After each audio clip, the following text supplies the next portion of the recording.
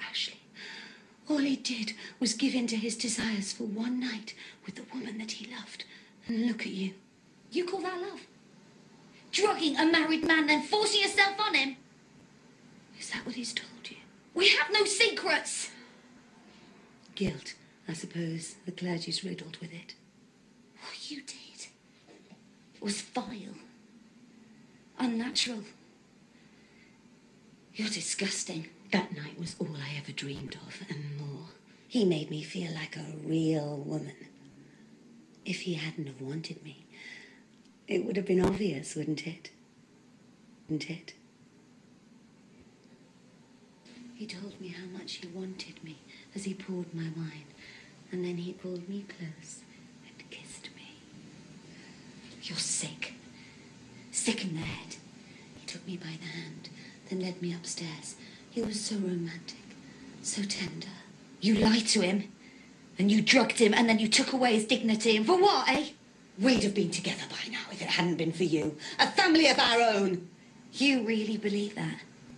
A little brother or sister for Gabby and Arthur. I feel different already. They say a woman always knows. No. Born from love. I don't believe you. It was meant to be. We're soulmates, Ashley and I. Now we'll be part of his life.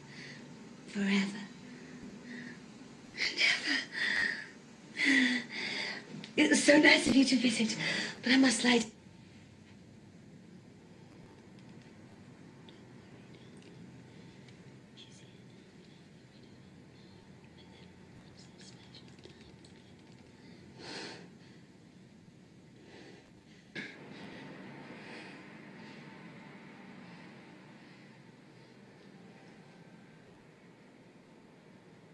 He looks so happy then.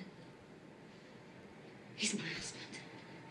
And these are my children, and they do not belong to you!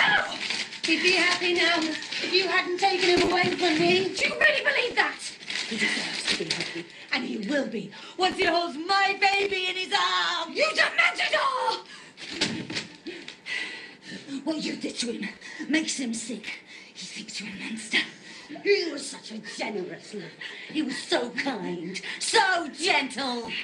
You drugged him, and then you forced yourself on him. And he still doesn't want you. Doesn't that tell you anything? Wait until the baby comes. There is no baby, is there?